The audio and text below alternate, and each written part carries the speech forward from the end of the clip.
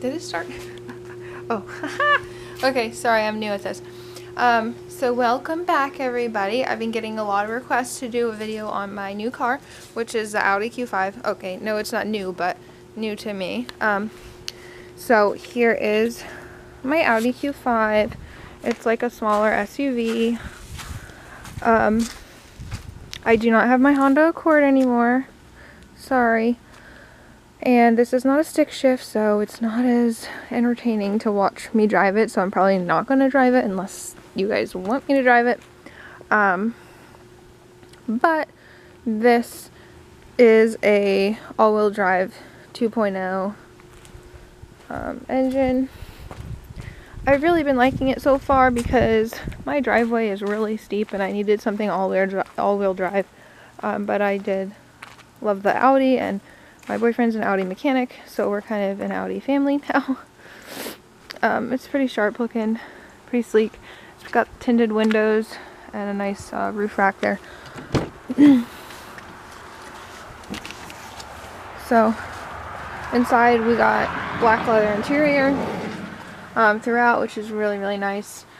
Heated front seats, leather steering wheel, got the navigation system.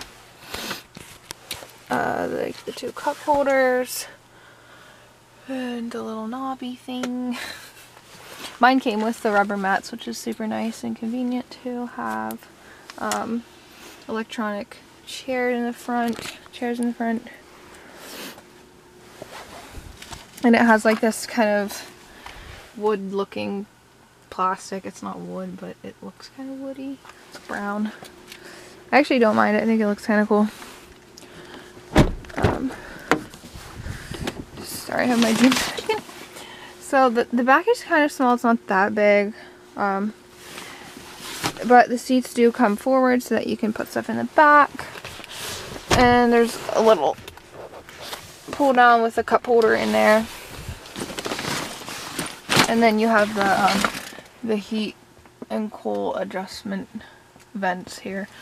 The back seat. And I love the what do you call this, like a moonroof or something? It has like the really long sunroof, which is super nice. And then the trunk you can open by pressing the button or by using the keys and holding this button in the middle, and then it opens, which is also very convenient when you have like a whole bunch of groceries in your hand.